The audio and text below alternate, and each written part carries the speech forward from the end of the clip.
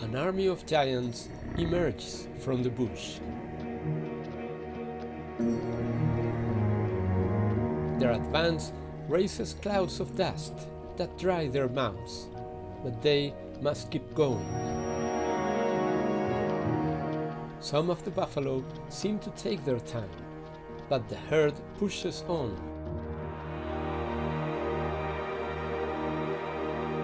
Their mission: to reach the floodplain of the majestic Chobe River. Feeding, socializing, even mating, everything must be done on the move. Thousands of years ago, all this region in northern Botswana was submerged under the waters of an inland sea.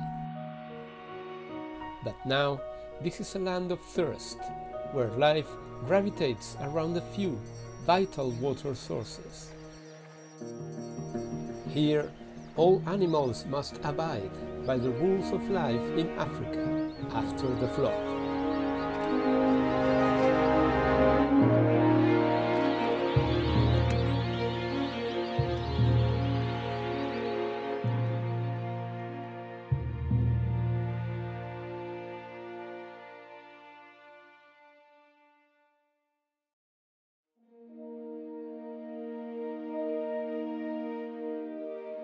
The Okavango Delta is dotted with woodlands.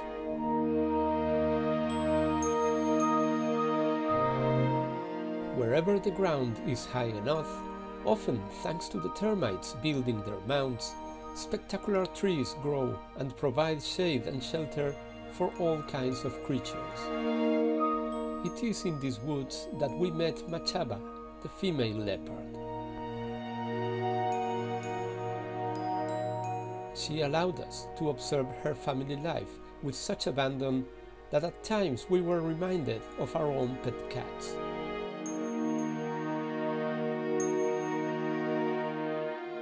But when it comes to hunting, she is far more discreet.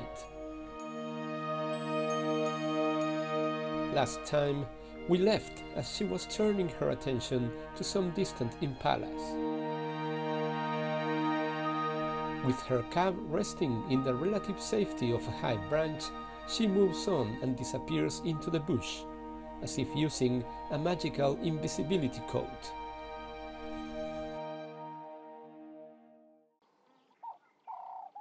In a neighboring territory, another female leopard demonstrates the subtle art of stalking.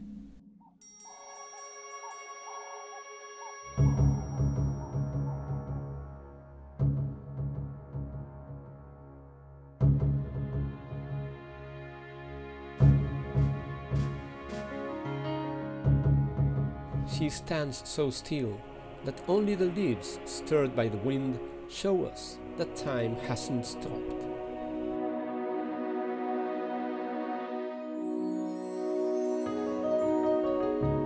Then, a few meters more.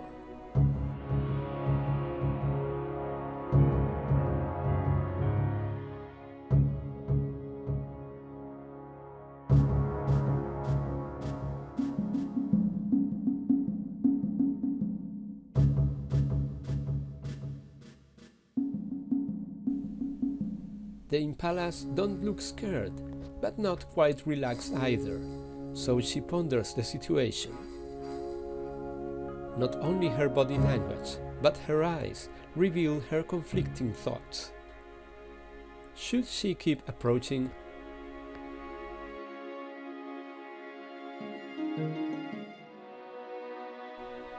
Indeed, she crosses another patch of open ground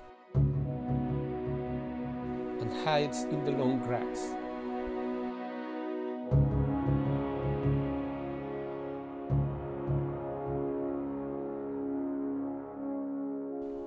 But then we find that she has turned 90 degrees and is actually coming towards us and away from the impalas. Has she given up? Actually not. She has decided to approach them from a different direction, taking advantage of a clump of trees that should allow her to spring right upon them. While the impalas are watched by a pair of young saddle-billed storks, the leopard inches her way to the herd. She is so close now, but in her mind the time is not yet.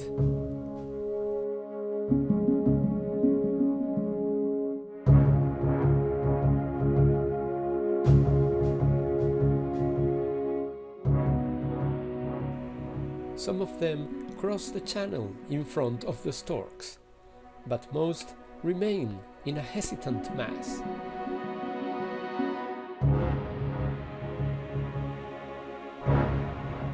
As the morning sun gets ever warmer, she is dangerously close to overheating.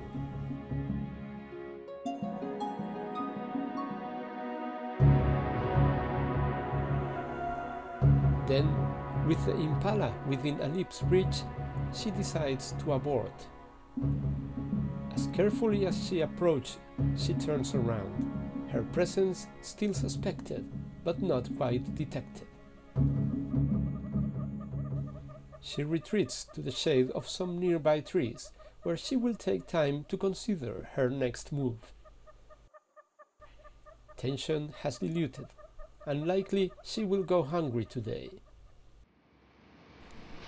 For us, witnessing her flexibility and control has been a glimpse into the deep nature of a leopard.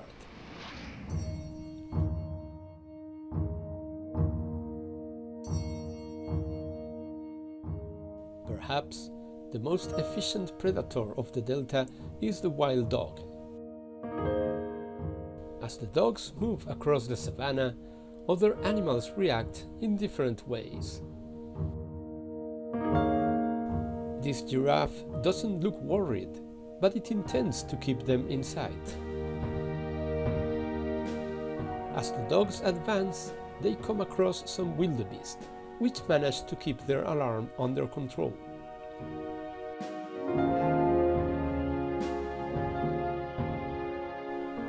But the impalas don't make any attempt to hide their fear. Better safe than sorry. But this particular pack is not so interested in hunting now as in drinking. With the pups in tow, they gather at the waterhole. One of the pups stands out because of its almost uniform golden color, but otherwise it is just as playful as its litter mates.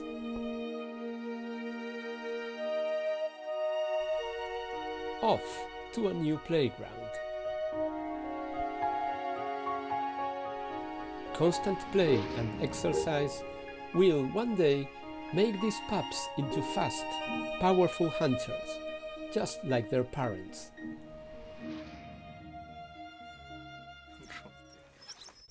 Everyone wants to play with the younger pups, but the older ones seem to have just too much energy.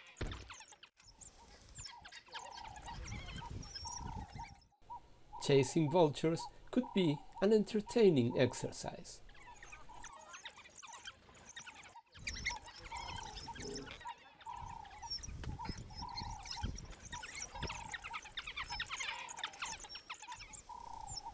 Vultures don't go very far.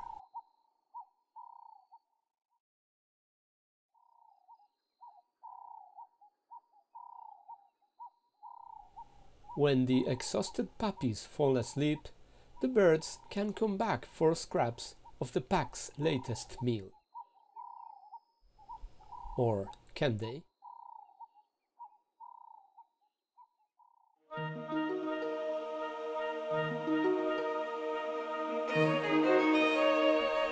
At a safe distance from the dogs, young impalas also burn their surplus energy.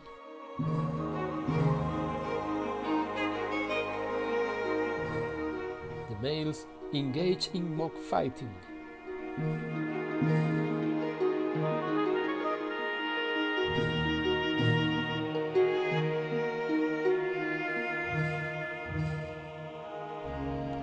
Meanwhile, the wild dogs comb the bush for any random hunting opportunity.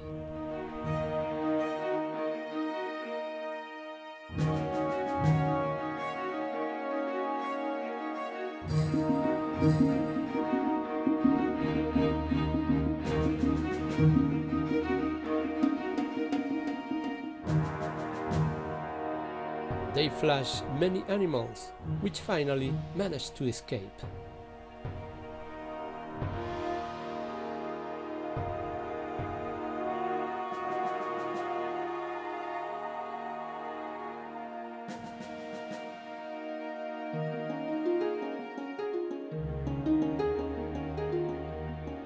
But the dogs persist all through the day.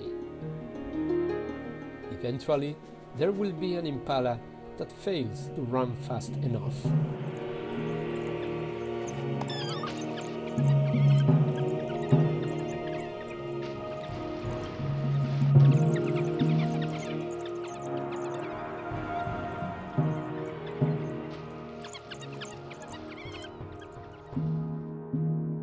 Such is the essence of the wild dog. Cute, smart, athletic, and a ruthless killer. You just can't have the one without the other.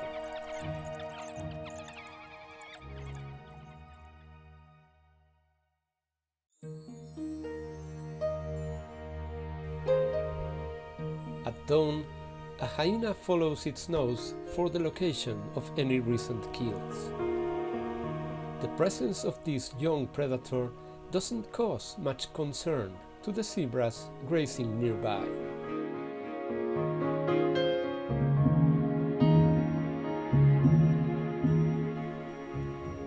Under the morning sun, the tragedies of the previous day seem to dim behind a golden haze of hope.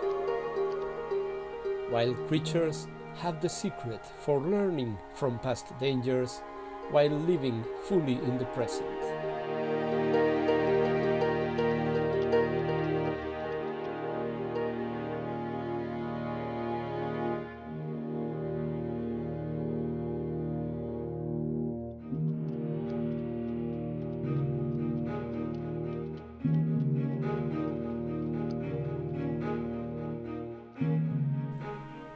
Predators are simply part of the zebra's reality, and they cannot spend their lives in terror.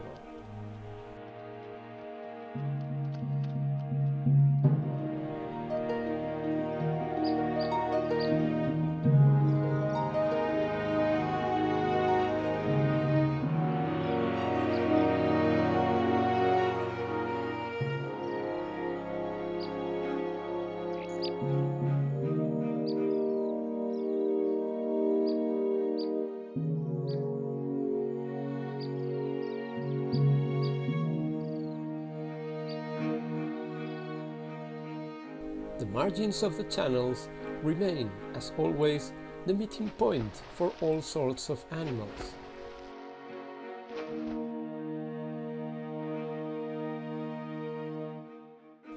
But they are also the place where life and death merge in a perpetual embrace.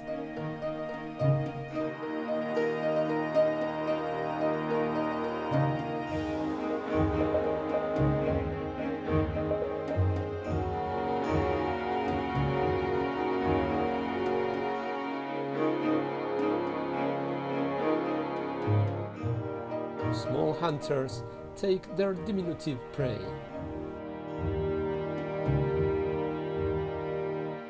But these shores can be dangerous for almost any creature.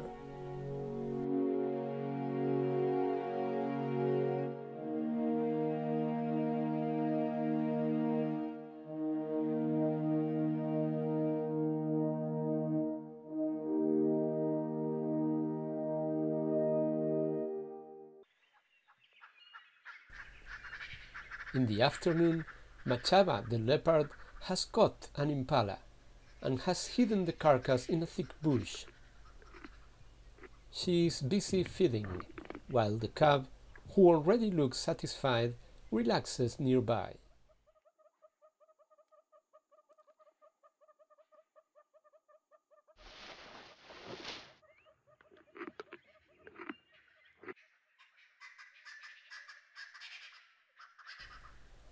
Machaba is not completely at ease and looks up at the tree as if considering the possibilities of hauling her kill. She drags it closer to the trunk, and her dilated pupils betray her attention.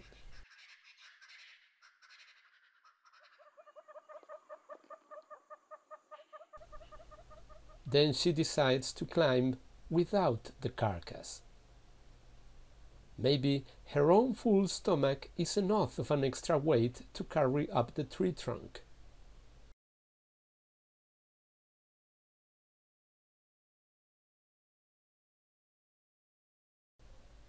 She lies down and rests as the afternoon gives way to the evening.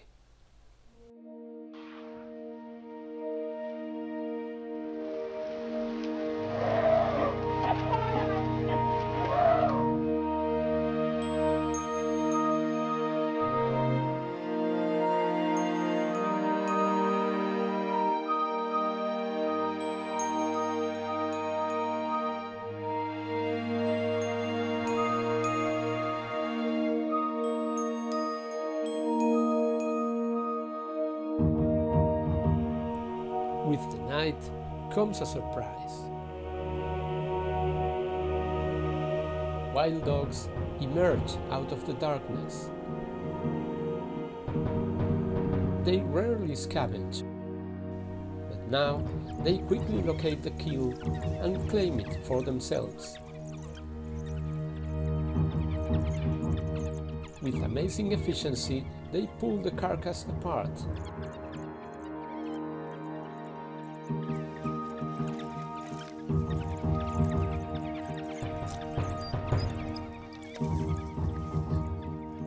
The mother can do nothing but watch from her branch. But then we realize we have lost sight of the leopard cub. If the dogs catch her, there will be no chance of escape.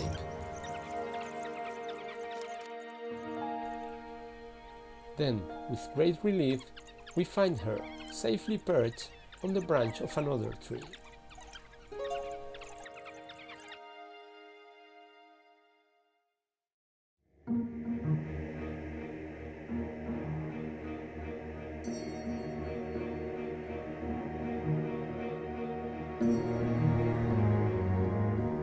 As the grazing near the channels gets depleted, buffalo herds travel ever farther inland in search of pastures.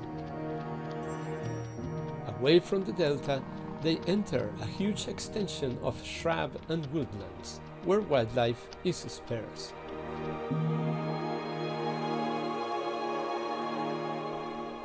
Mile after mile of dry land remind us of a time when there was no Okavango Delta to alleviate its monotony.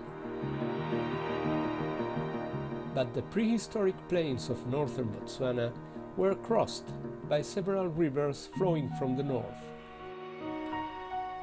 Now, the shape of the land and the courses of the rivers have changed, but one big water course, the Chobe, can give us an idea of what life would be like around the ancient Kalahari rivers. Thousands of years ago, a series of fault lines caused large sections of the land to collapse, blocking the course of the rivers. One set created the Okavango Delta. The other deviated the Kwando, originating what we know as the Chobe. Today, the fault line is marked by an escarpment flanking the southern margin of the Chobe Valley. Water birds, like these cormorants and darters, find a haven in the Chobe.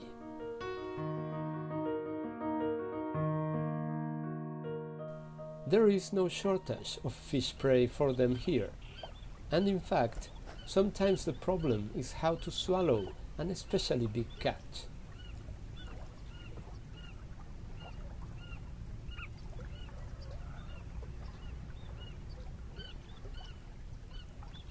And down it goes for some more fishing. During the dry season, the African skimmers fly around the newly emerged sandy islands, where they will nest.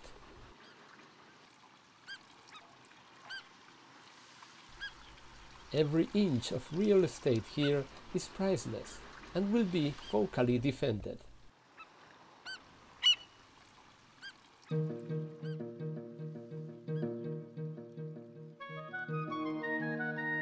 Little and white-fronted bee-eaters make their nests in the banks. They catch agile insects like this dragonfly.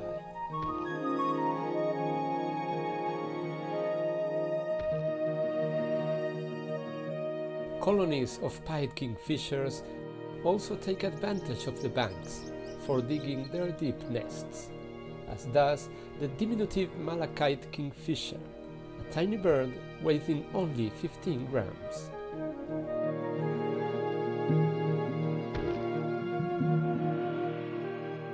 The giant kingfisher is 25 times more massive than the malachite, and without question the most formidable kingfisher in Africa. It also nests along the river banks, and just like the others, it has reasons to worry when the water monitor is around. This huge lizard will readily eat any accessible eggs and chicks. It may even loot the nests of the Nile crocodile. The crocs themselves bask in the sun with utter abandonment, not even worried about the possibility of being walked over by elephants.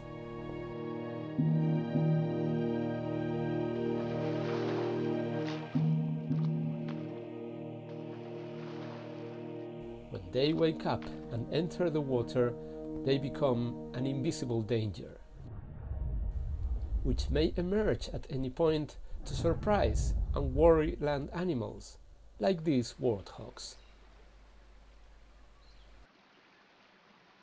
Warthogs not only come to drink, they also enjoy munching on the soft vegetation at the water margin.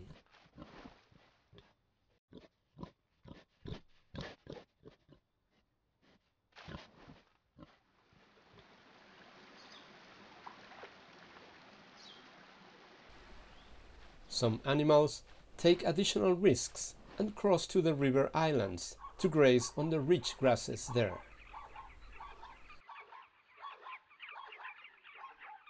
The carnivores also approach the river, both to drink and to take advantage of any hunting or scavenging opportunities.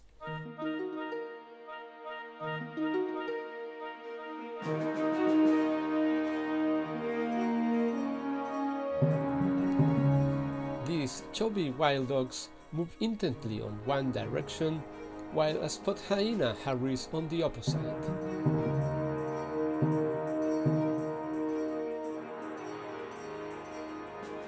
The dogs' blood-stained faces and full bellies show they have eaten their fill from a recent kill. The hyena takes care of the leftovers.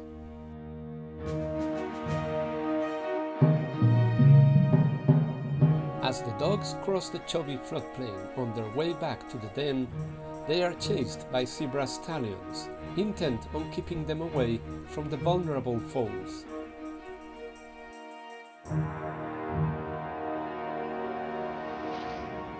An adult zebra is a formidable beast, more than 300 kilos of hard muscle, shaped by evolution for tireless running, but well able to break a predator's jaw with a well-aimed kick.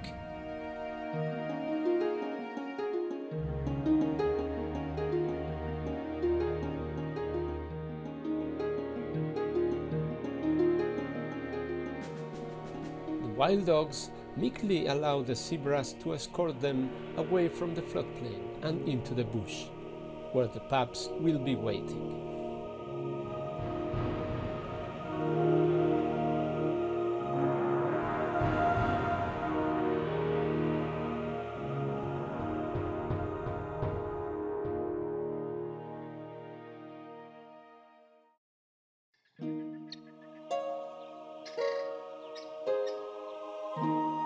Guinea fowl are up early in the Chobe, picking seeds from the dusty ground.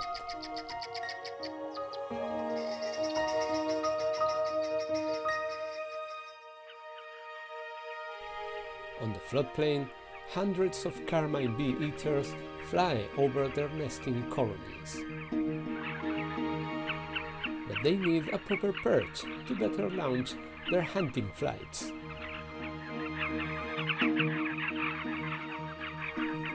Some perches are especially popular. Bee-eaters are among the most agile flyers, but the pale-chanting goshawk may be able to catch a bee-eater on the wing. Fish eagles perch near the river, always ready to honor their name. But sometimes they fly in pursuit of more unusual prey.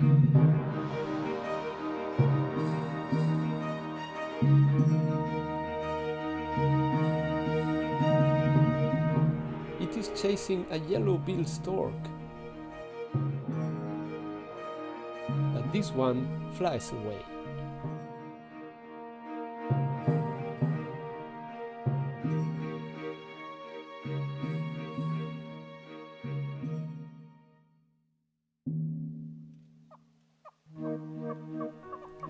The woodlands flanking the valley are crossed every day by hundreds of animals that seek access to the river.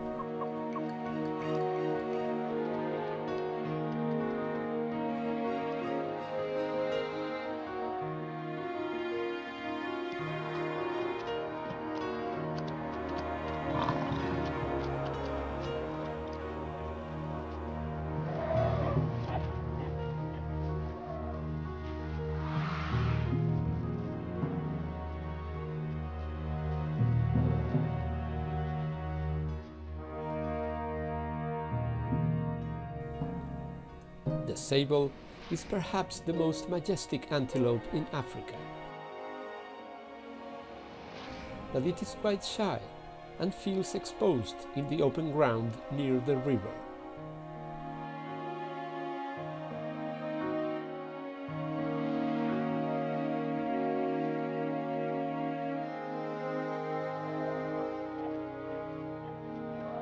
To the sable, this place feels just too busy for comfort.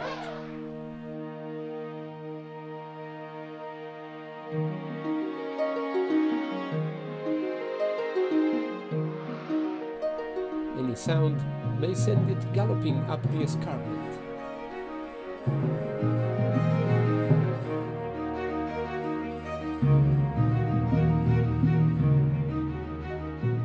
Back in the dry woodlands, sable feels safe enough to indulge in a communal midday siesta.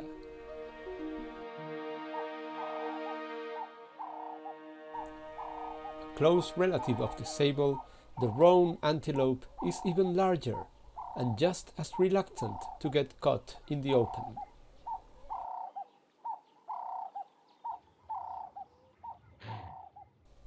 And then, of course, the impalas spend a lot of time in the floodplain.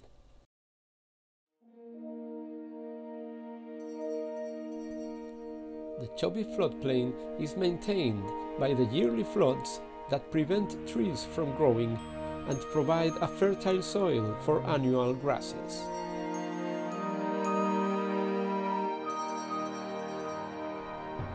Grazers come from far away to reap these pastures. And among them, the elephants, who regularly visit the Chobe Islands. In the afternoon, they swim back to the mainland.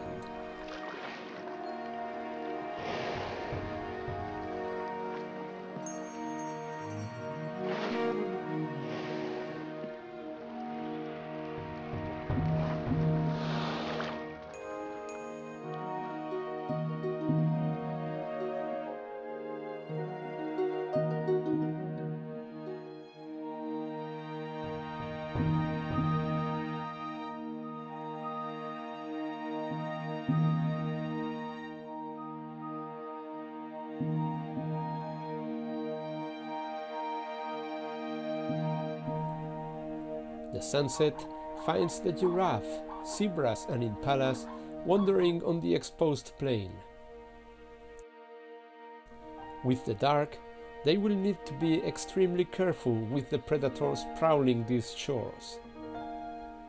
But the nearby woods are not free of perils either. A lioness watches the plains from her vantage point, while a leopard lets the last light of day pass before starting its night activity.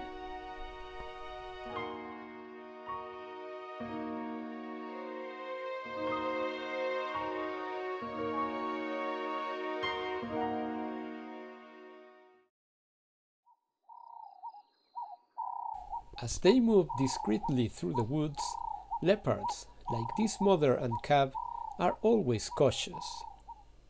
In a place with so many competitors, they quickly stash their kills. But trees are not always safe. At the foot of an acacia where she holds her prey, this leopard calls for her cub, but nobody comes. She decides to investigate.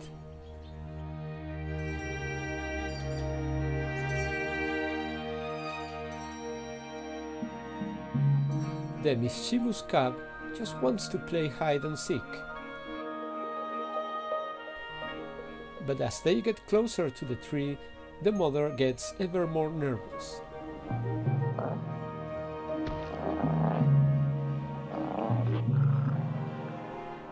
She senses a threat.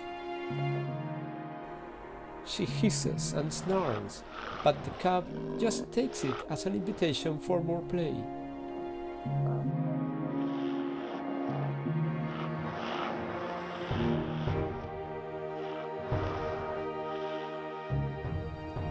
Then the mother sneaks away.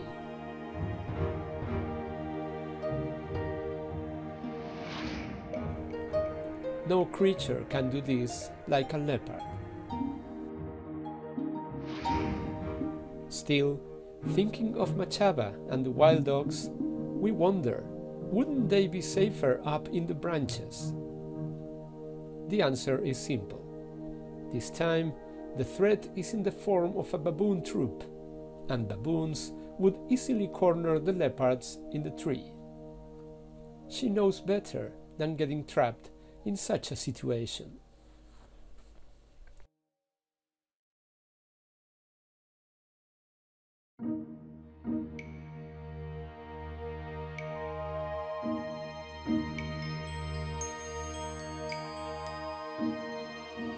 Being in front of a baboon troop is like watching a play with a full array of characters.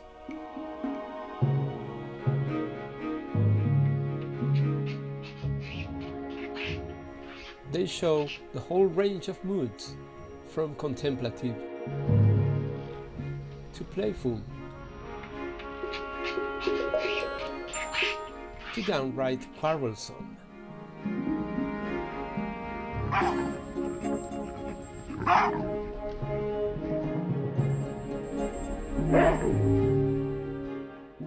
As a baboon, you learn to beware your friend's quick temper. And yet, the glue that keeps baboon society together is the deep affection all troop members show for the little ones.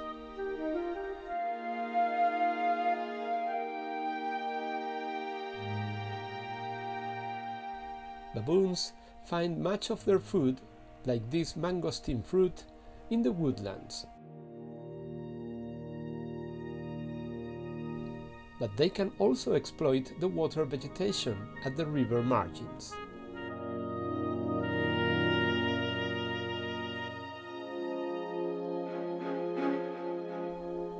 Baboon family life is always entertaining and often endearing to watch.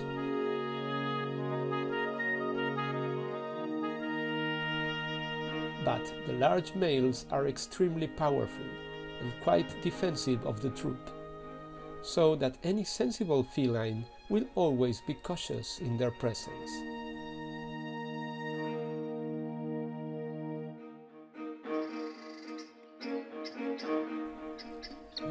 Unlike the leopard cub we have seen, these young lions will not grow up alone with their mother. They have cousins of different ages to play with, and several aunts to protect them and to learn from. It is striking that lions and leopards, being so closely related, have so different social lives.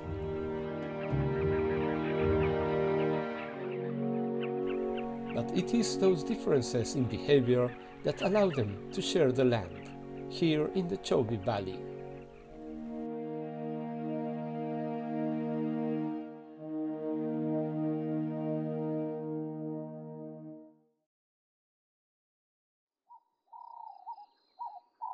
Because of their situation, these woods bring together animals from contrasting environments.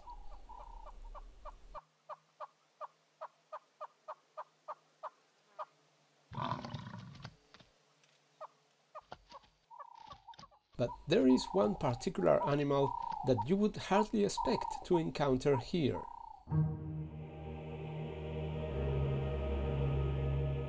It is a veritable ghost that is rarely seen anywhere. The brown hyena.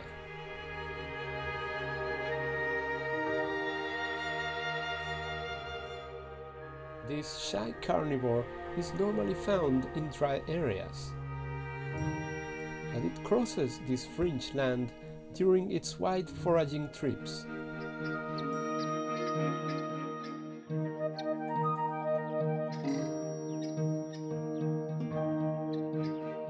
As it walks along, it passes in front of a flock of guinea fowl, whose carefree mood suggests there is no danger nearby.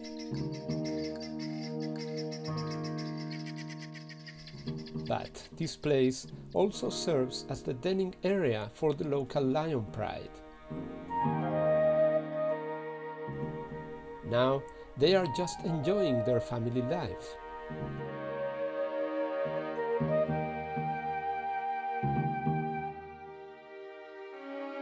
But as they stretch and get ready for action, they could easily make short work of a careless brown hyena.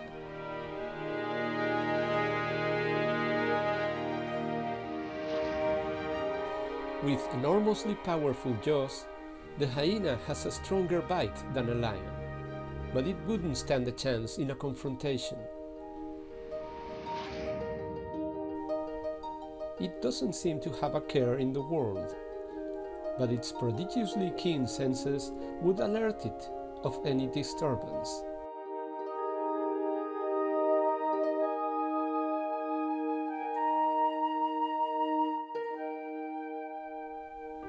Moving in total silence, it is soon swallowed by the darkening woods. With the growing darkness, guinea fowl no longer feel safe in the ground, so they seek their night roosts, like this baobab tree.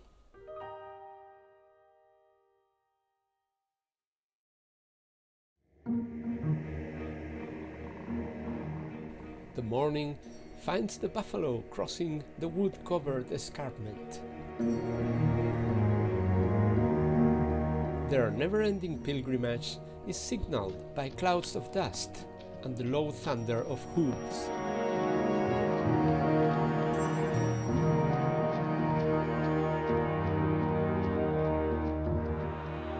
As they walk along, they cross a diversity of environments, thriving with animal life.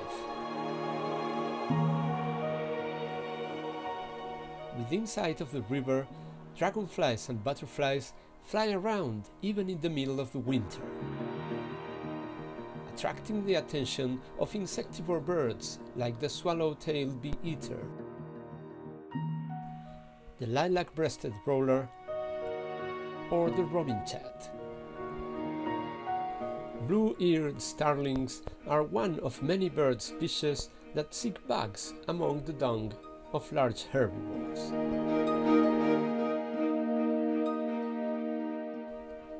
Those bugs also catch the attention of the mongooses.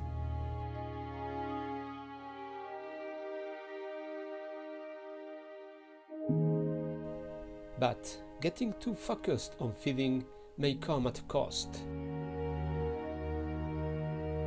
The martial eagle doesn't forgive a moment's distraction, and the hunter becomes the hunted.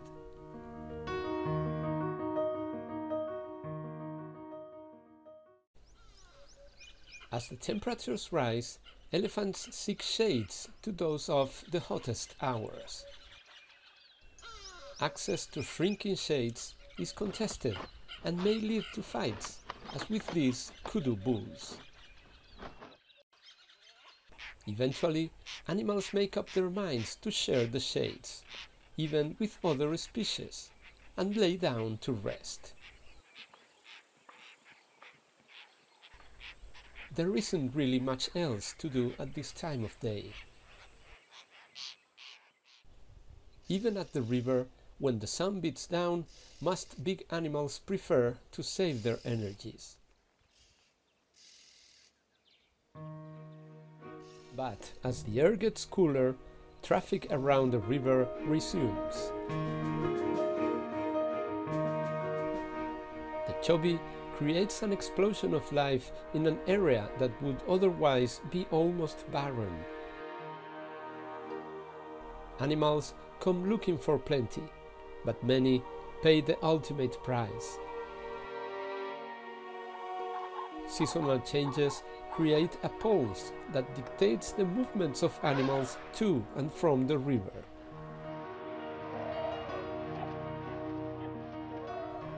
But when those established rhythms change, the stakes get higher for everyone around Botswana's precious water sources.